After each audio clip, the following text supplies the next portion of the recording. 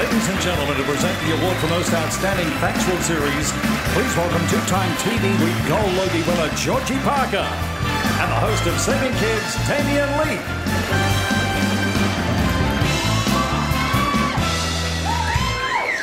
Oh. Good evening. Good evening. The following peer-chosen nominations showcase the contribution of many of the country's unsung heroes, a diverse group of people whose unselfish work enriches our community in many ways. And while we find these programs compelling, it's easy to underestimate their role in raising awareness of issues which can change lives. The nominations are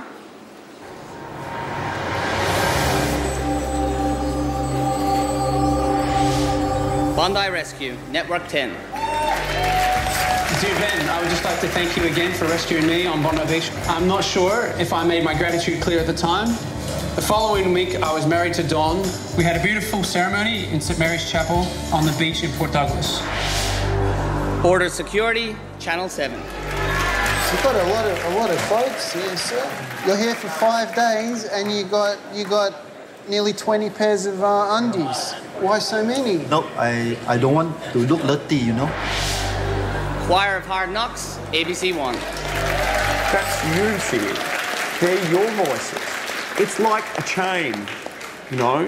It's all the links that make up that chain to make the chain strong. The Force, Behind the Line, Channel 7. Police have finally cornered their dangerous wanted man.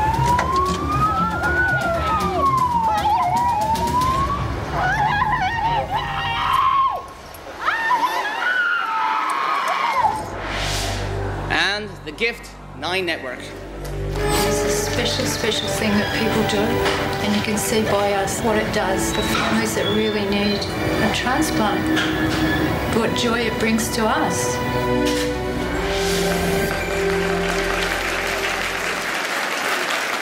And the TV Week Logie goes to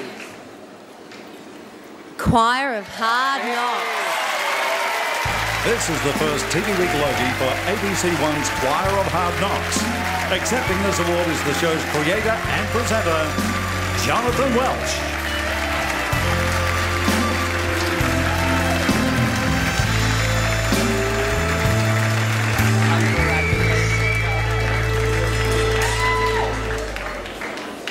Thank you.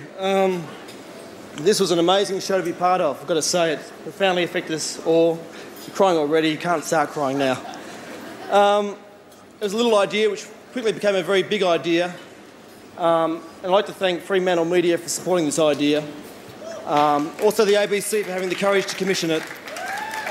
But most of all, the people behind the scenes, in particular Alison Black, who co-produced it with me, and Bruce Permisel, one of the best directors in Australia, who brought such a sensitive touch to this amazing subject matter. But most of all, this man here, Jonathon Welch.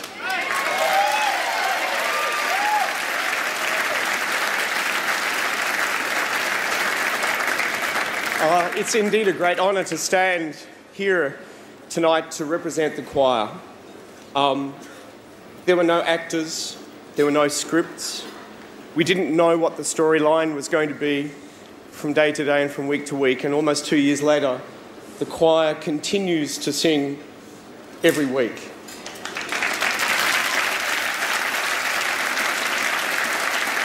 I want to thank from the bottom of my heart Jason for coming up with the concept and the name that says it all. To Denise Erickson, who had the courage to commission it on behalf of the ABC. I'd like to thank also the amazing crew from the ABC, Alison Black, who is an extraordinary executive producer who's back in London with the BBC now. To everybody on that team, Bruce, who is an amazingly sensitive director and producer of the show. But most of all, I want to thank the choir members themselves. This belongs to them.